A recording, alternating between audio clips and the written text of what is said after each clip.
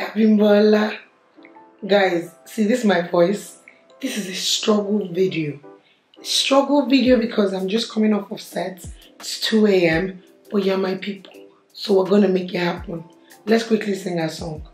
Abimbola, pepere, hey, pepere, sugar, sugar, hey, sugar, sugar. All my sweeties, you guys. Hi guys, what's up? So this video is going to be a mashup of a bunch of things that have been weighing heavy and a bunch of things that have happened throughout this week that I have seen, I have thought about, but I have not expressed. So let's go. First thing, Bbnaija, the reunion. Now, no say I go speak my mind. Anybody we know like Hawk Transformer.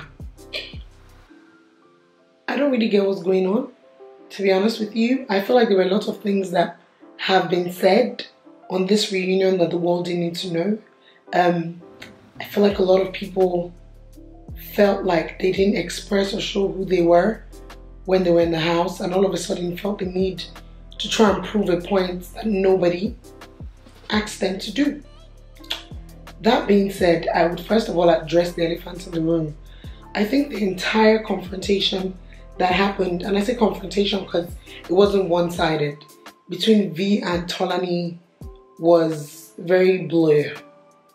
Blur because, for once, I was happy that people saw people for who they were. For the longest time, I've always heard people, Clubhouse, wherever it is, when people have conversations about V, it's always, she's so spiteful, she's so this, she's so that. And when I tell them I have nothing against her, oh yes, you guys are similar. Jamie, am I a winch? Is she a winch? We're not winches. But you see, people like, and I'm not trying to say we're very similar. I have mad respect for her because, like I said before, and I've said consistently, I like consistent people. And when I mean like, I mean I respect consistent people. I like when you show me your hand, you constantly show me throughout. I don't like people that do like this, because that way it means I know how to navigate around you. I know how to handle myself around you. V has always been consistent. Something that we do have in similarity is the fact that we're not for everybody. And for some people, that's a very bitter pill to swallow. Some people are not okay with the fact that not everybody is going to like them. Not everybody is their cup of tea, or they are not everybody's cup of tea. And it takes someone who is very, very self-aware to the core to be able to accept that not everybody is going to like you, but still be able to live your authentic self. V did that in the house. Tolani didn't. Which is why when she showed her true self, the desperation you're saying you don't have, it's there, my dear. Are you mad that you're blocked, or you're trying to cause a scene? Because who the are you? Excuse me, she's who the are you? This is what I'm this is a are you mom? You're the you ever like talk to me like that. Which is what you saw on camera in this reunion. Let's nobody get things twisted. I don't know any of them personally, so this is my opinion. Don't take it to the bank. It will not get you a house. You cannot use it to buy rice in the market. If you want to argue, the comment section is there for you. Back to what I'm saying. But as far as I was concerned, what Tolani showed was her true self, and it was just very unflattering. There was no need for it. I think where it really got me just confused was the fact that you could see that V was genuinely hurt. I was trying to address that, but Miss Bad Bitch wasn't looking at it. She wasn't hearing it. She wasn't having it. And all that huffing and puffing was just so very unnecessary. I'll keep it 100. Dorothy's my girl. And, you know, I felt the whole informing us of the intimacy between herself and Bright O, I felt that wasn't necessary. I did feel like she felt like she was in a corner, because if she wasn't going to speak about it, somebody on there was going to talk about it. And it's one of those situations where, listen, before you put my ash out there, let me put it myself. So I get it. I also believe that sometimes, no face, no case. There was just no need to have spoken about it, especially the amount of time she emphasized on it. I would have handled it differently, but I'm not her. Katrina got a lot of screen time.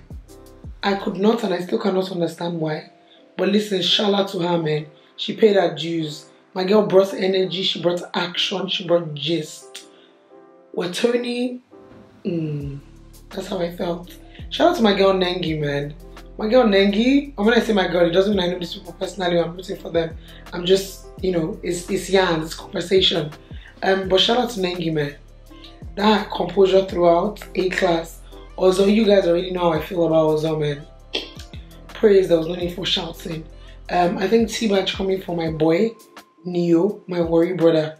Very unnecessary. But I know say my brother no will keep quiet. Say they checking baby go quiet. Who you be? They born you for where? You guys put him out inside the matter now. When they talk you're a man, stay out of women's matters. Hey that kunjari. You know go they drag in girl. You go they sit down there. Now man he be. He go respond. Go ahead boy. Right on. That's how I trained you. In terms of kid, I don't know what my boy was doing, but we're gonna be okay. I cannot wait for next week, because next week Miss Erica gonna be with them. I cannot wait to see what unravels. Maybe I'm gonna come back and I'm gonna give you guys my 2 cents on that. So that's that about that. I want to talk about 2 things that I've learned recently. I mean, I've always known about it, but some people will say that, oh, no experience, you can't talk about it, but I disagree. And you guys know, this is me giving you a wrap up of what has happened this entire week. One thing that I know this week that I said I was going to share with you guys for my ladies is this. I think a lot of ladies need to have realistic expectations when it comes to relationships, but I also think that a lot of ladies should not compare their husbands, their boyfriends, whoever they're dating, to their dad. It's nice to see certain qualities or to want certain qualities that you admire in your dad, in your future partner, or in your partner, but I think it's a very unfair comparison, because if he was to compare you to his mother and hold you in such standards, you will drop. So I think vice versa, when the shoe's on the other foot, we should tend to be a bit cautious about that. I would also say that there are a lot of people who are getting into relationships right now who are not mentally, sorry, my phone is down here, so I keep looking at it, who are not mentally, physically, emotionally ready for it. And if you're not ready for a relationship, don't go into it. There's so much pressure around right now, and it's so easy to give in, but don't do it, sis. Don't do it, bro. Don't do it.